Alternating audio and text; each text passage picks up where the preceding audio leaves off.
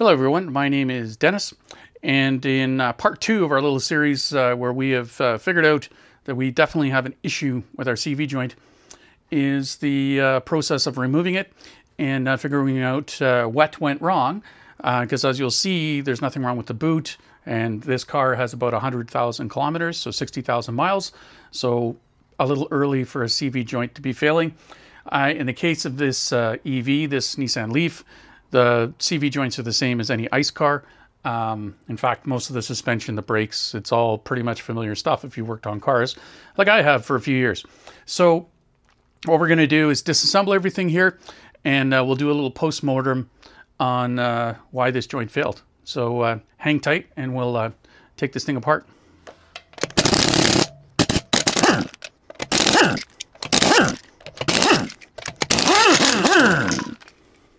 One of my top tips for taking care of your nuts is these magnetic trays here behind me. I've got a bunch of them, so basically all the metal parts we'll take off and we'll keep them secure here in an order, and that just makes it easy, especially if you're like me and you forget where things went, to make sure you got all the bolts and nuts, and also make sure that you got nothing left on there when you're done. So let's get on with this job. All right, so what we're going to need to do to get access underneath here is just remove the front aero panel, which isn't a big deal. This little clip or clip remover is a very handy tool to have. There's some bolts here, but there's also some of these plastic clips, and I should have some of them right here. You can actually, if you're going to do this, especially if you're doing, in my case, I've done some corrosion work on this car. I needed to remove all of these panels. So having this tool in hand is a good thing, and then you can order up these clips. I'll put a link in the description, but the QGZ054 seems to be the clip for these Leafs anyway. Get a big bag of them, and because you'll break a bunch pulling them off, and this takes some stress out. They're not expensive. So let's go ahead and pull this thing apart.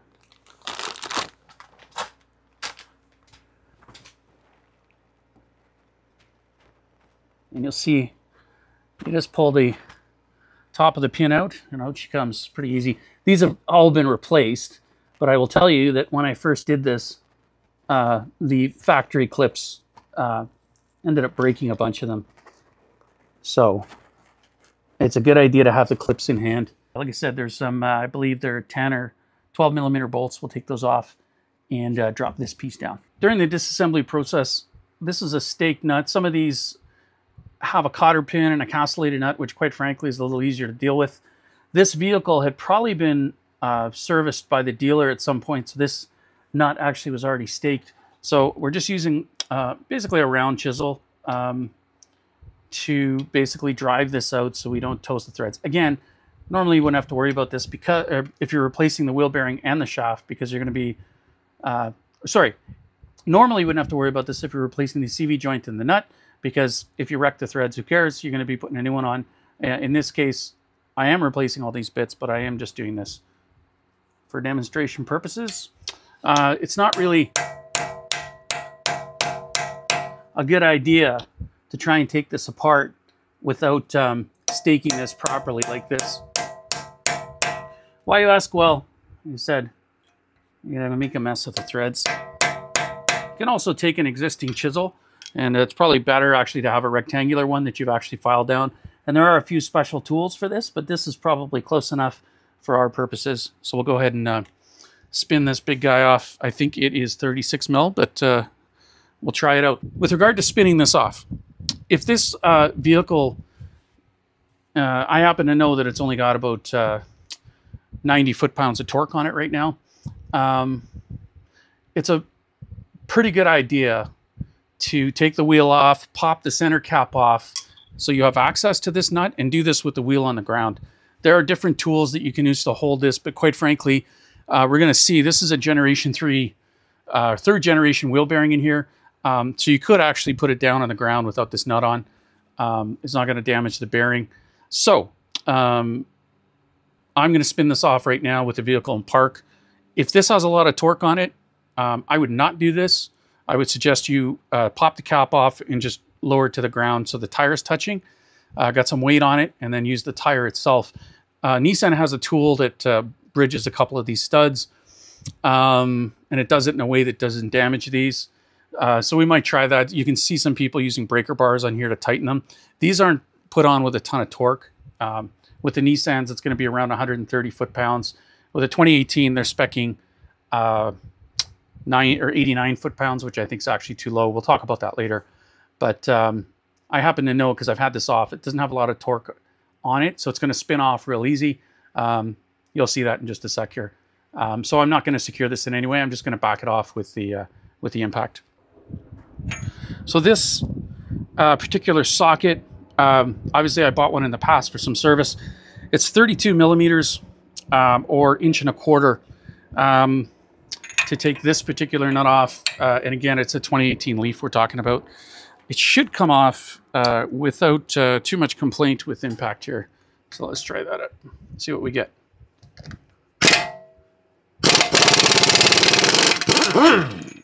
And it's right off. And you notice there's no washer, just the nut.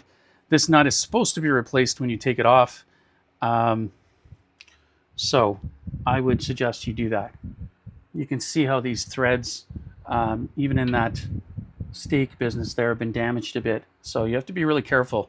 Again, not too worried here because I will be replacing the shaft and the bearing. Okay, so I have taken off this brake caliper, which is now bungeed out of the way. Up top, the brake rotor is removed. And because I am also replacing this wheel bearing, why? Because this car's got 100,000 kilometers on it, and I have to do this work. And I figured, well, the bearings aren't terribly expensive as an assembly. Probably the worst part of this job, honestly, is going to be this ABS speed sensor. I've taken the bolt out here, but this piece has to be removed, and it is kind of stuck in there. Of course, if you break this, now you're into a fairly expensive repair. So as far as the wheel bearing side of things goes, that's a trick. You wouldn't have to do this for the CV joint, but that will be a challenge. Let's see how we do.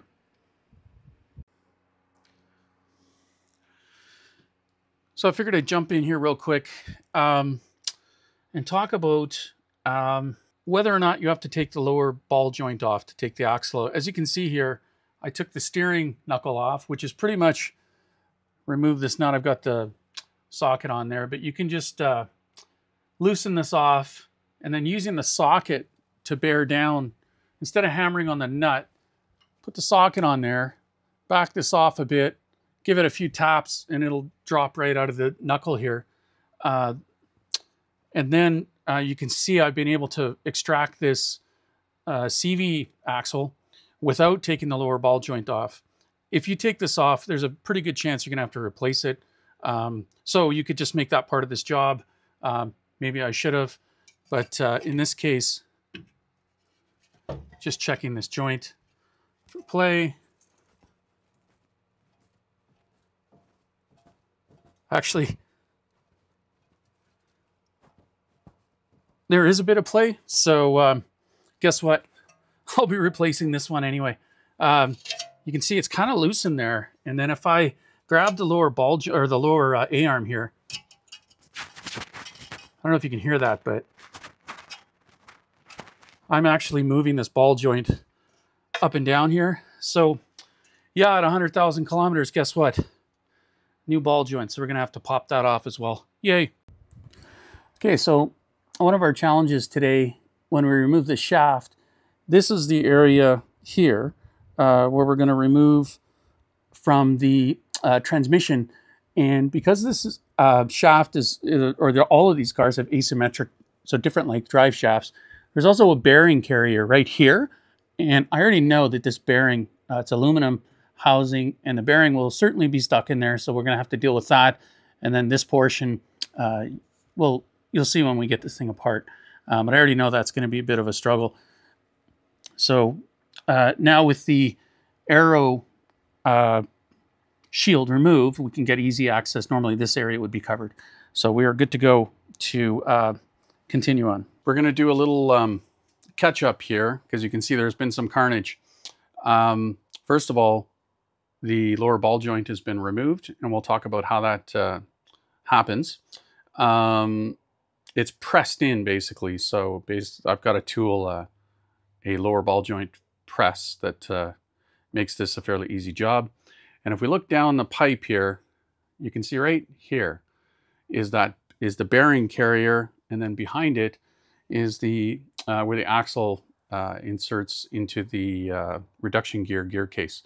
So basically, you can also see I've removed the strut, and I removed the strut. It's just 3 bolts up here, but I removed them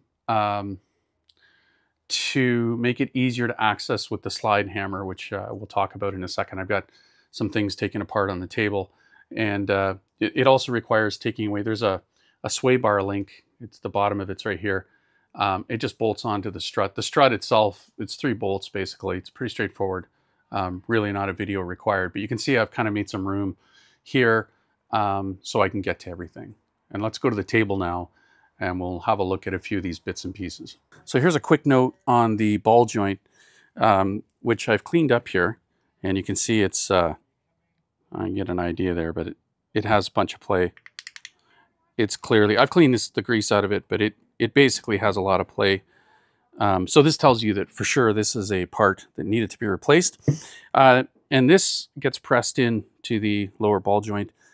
And you basically use a press like this device. This kind of goes over. It's a big C-clamp essentially. But the way that goes is like this. That kind of goes up here. You've got your lower ball or your lower A-arm coming out. And typically what you'll do then is you'll throw a cup that'll fit, right? So that's pressing on the lower control arm. This guy goes here. And basically what this does is it allows you to press this out. Basically, as you tighten the clamp, it pulls down on this into the cup and drops it out of the lower. You can see where the A-arm was there. So this press, this ball joint press, is not actually a very expensive tool. It's a good one to have in your shop if you're going to be doing this kind of work. But we'll just move this out of the way, and we'll look at we'll look at what I'm using for replacement for a ball joint. Just a quick one. I do like these Mevotechs. Basically, that's the part number for the Nissan Leaf. It's MS30503. And these are a little bit nicer than the OEM, in my opinion. Why? Because they have, here, because they're greasable.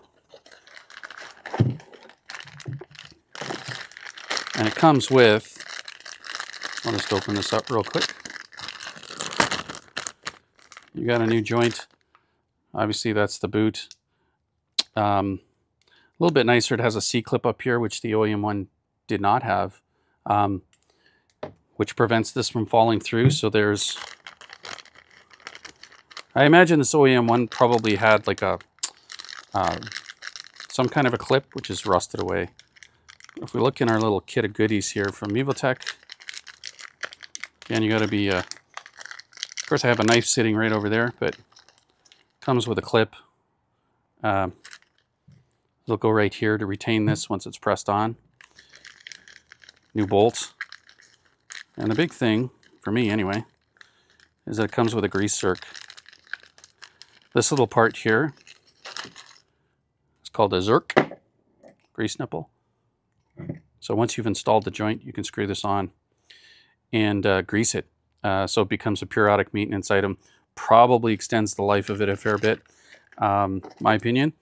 So I do like using these, quite frankly, over the OEM ones. And they're probably almost certainly less expensive as well. I think you're talking about $30 Canadian for this piece. So quite reasonable.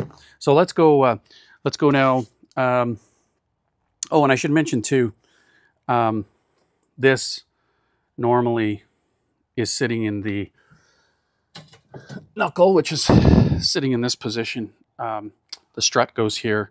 This is normally inserted here. And of course, it's going to be, in this case, kind of rusted and hard to get out. So I keep one of these pickle forks, and essentially you just drive this in between. You can do this on the car without removing all of this, but it's just nice to see it. this gets in here and pries this piece off, and then you can just knock it out. So the pickle fork and that press are tools that you're probably going to need if you want to just do this lower ball joint, if you're doing it as a separate job. So let's go on with a little post-mortem on our CV joint failure. I just wanted to talk about this CV joint now that we have it out. In the video before, I showed you where this carrier bearing was sitting inside. And this is a tool. It's basically a slide hammer. I can throw a link up in the description. And it slides in here, and basically I really had to be quite aggressive with this to remove this, to get this bearing out of its carrier. You can see there's a bit of corrosion there. I used some heat carefully on the aluminum housing, and then I frankly pulled it hard. Now, one of the things you could do is remove the bearing carrier. It's about 6 bolts, and take the whole assembly out. Obviously, you didn't have to press this out. This did work, but I had to remove the strut, which is sort of sitting right here in the way, and then basically heat penetrating fluid on the housing, and then basically go to town with this thing. And I mean aggressively hard, and it did pop out. So that was great. But onto the joint itself now. One of the big issues is this clamp. So this boot basically is sitting in this position, and this clamp is around it. And I could basically move this whole thing around. And one of the issues, or the big issue with this joint probably, and why it failed, is because this clamp, which typically this clamp is around here, and this piece is slid on here, you should not be able to like move this joint with this clamp on here. You shouldn't be able to slide or move this around. And quite frankly, on both sides, I'm able to do that. I'm able to basically slide this thing up and down. This side was tight. This side would normally be right here. This was fine. This was the issue. And what probably happened over it's only 6 years old, is water had run down, and salt water. You can see there's still some in there. I dumped most of it out, but there's water in there, and it definitely made itself known. Now, normally, this piece is going to be here, and I won't try to, actually, maybe we can get this on. This piece is going to be in here, and all these bits are going to be in here. And there's a little ring that was a challenge. It sits in this position here, in this slot, and kind of sticks out. And normally, you can also see there's a little groove that sits in the proper position. And I'm not going to lie, that was not easy to remove. I had to basically hammer this off with a lot of force. And it kind of speaks to, do you want to be servicing these joints? In this case, with the 2018 Leaf, you have to buy the whole assembly. You're not going to be taking this apart. Now, it's an expensive part, but once the aftermarket gets it, for a couple $100, you'd be kind of crazy, in my opinion, to try and service any of this. This bearing too. Now, maybe because I pounded it out, but if you can see that, but it's got some play in it. It's moving back and forth. And normally with a bearing like this, you don't want to be seeing any play. So this cage is showing evidence of unusual wear. There's like a detent, and I have higher res pictures of these that you can see, but it's showing some pretty extreme wear. This has rust on it. So this piece, which would normally be sitting on here, was obviously exposed to water in the boot, and you can see what's happened here. It's rusted. These are supposed to be shiny and smooth. They are not. They're pitted. And then this piece, which again normally would be sitting out here, is where these bearings will be rolling around. It's kind of the scenario here. This goes here. That fits in there. Not too hard to take these apart. Basically, if you get them in the right spot, you can sort of so you get them in the right spot exactly, and you can rotate them back in to assemble these bits. That's another video. But these are supposed to be rolling around in here, and if you look closely, there are obvious wear tracks. So this joint was fine if it was spinning straight, but the minute it tried to turn and rotate, all these wear marks are why you're getting that clicking and pitting sound. So now that we've looked at the assembly, we can start putting everything back together. I should mention, I have here in my hands the wheel bearing. So this is normally what your axle shaft is fitting through, and what your axle spline is fitting through, rather. This guy is going through here. and that's hooking up there. And we're going to talk about the issues that we're seeing with the click, perceived click when you accelerate or decelerate. The wheel bearing is actually okay. Unfortunately, in taking this apart, there's an ABS wheel sensor that comes through and kind of reads this ring here. And that sensor sticks through the hub, which I have here. The sensor, so normally this is sitting in this position. The ABS wheel sensors, detecting the wheel speed, kind of goes through, pokes through here, and it rides in this ridge. So normally with this, bolted together, you can see the ABS wheel sensor is kind of hidden in there. And unfortunately, even though it was plastic, it was seized in this hole. The rust had just grabbed it so tight that I broke it taking it off. That's a $400 dealer part. I found some Amazons. Hopefully they work. So it was kind of a frustrating day getting all these bits apart. So fast forward a week, had to wait for a TPMS, or I keep calling it a TPS. It's an ABS wheel sensor. As you can see, I pretty much broke it off, removing it to get this steering knuckle and wheel bearing hub assembly out. But you can see I've got the new shaft in, and it went in surprisingly easy. So the bearing that was a real beast to remove, which is hiding way back here, is in place. And it just required a quick tap. I was actually afraid I was going to have to really struggle with this axle to get it into the bearing retainer. It turned out to be not a problem at all. So I've got the strut back in. I've got the ABS wheel sensor in, so we can start putting everything back together. Now, I'll refer to the photo that I took previously, but the retainer plate, which is hiding way back here, there you can see the top bolt.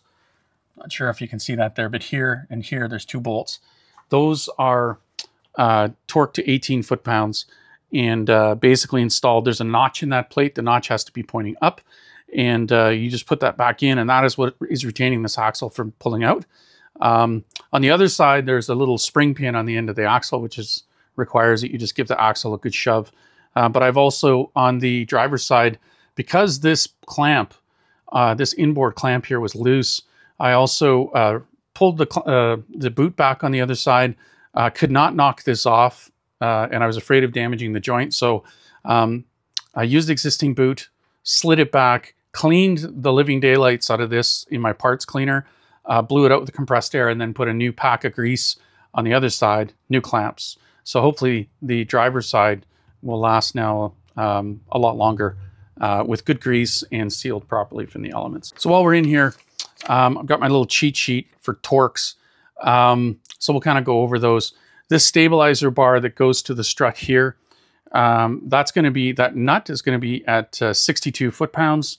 The strut bolts here are nut and the bolt. They're not adjustable, as I thought earlier. You can buy adjustable replacement bolts that would give you a little bit, I think it's about 4 degrees. These are at 122 foot-pounds. The brake assembly, or the caliper carrier bolts, are going to be at 122 foot-pounds.